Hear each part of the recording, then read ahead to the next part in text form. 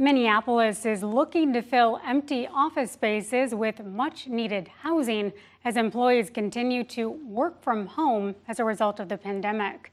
Mayor Jacob Frey is hoping to make it easier to convert unused commercial buildings into residential units by signing a new ordinance.